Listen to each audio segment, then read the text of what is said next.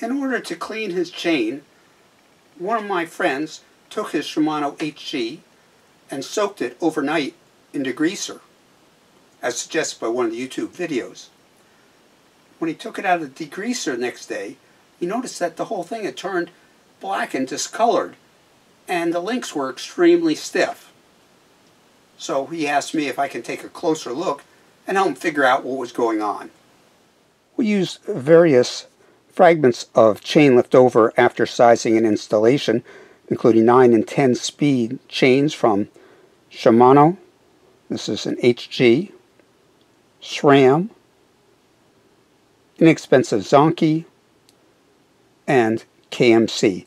We also took them apart, examined them closely to make sure they were not fakes but the real thing.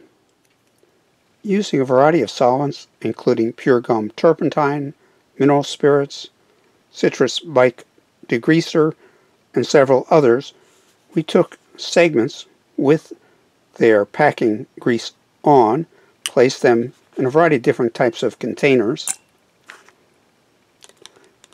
covered, and let them sit for 12 hours. We repeated the process by washing off portions of the links with simple green without soaking, followed by soap and water, and then thorough drying.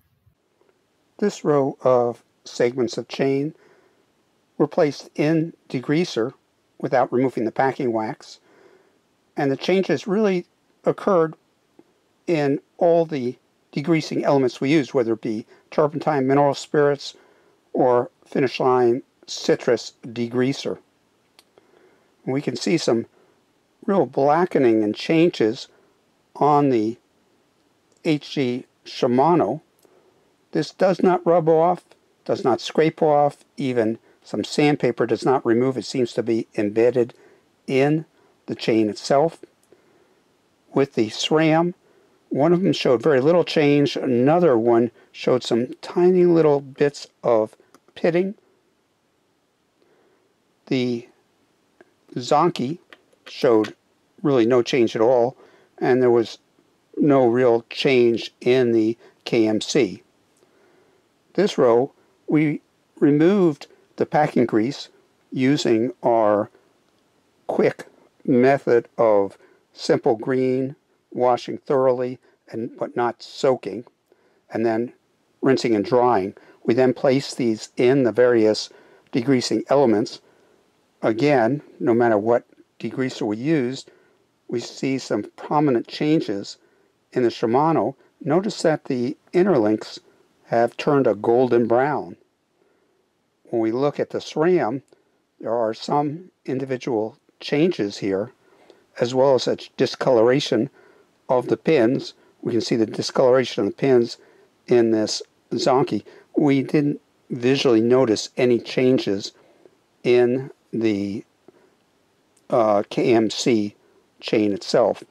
Also, especially with the Shimano, the links become almost fixed, as though they're stiff links throughout, and they're very difficult to bend. A little less so with the SRAM and very little with the others.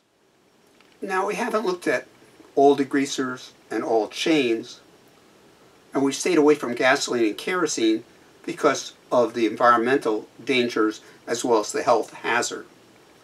It would appear that soaking the chain for an extended period of time, the degreaser does interact with a metallic surface, and it is possible could weaken the chain, although I can't yet prove that as a fact. If you're going to soak your chain, whatever you use, we suggest minutes rather than hours. By the way, has anybody read the insert that comes with the Shimano chain? If you have additions, questions, please put them in the comments below. Subscribe to keep up with our latest videos. This is Tony of Tony 10 Speed. Safe cycling.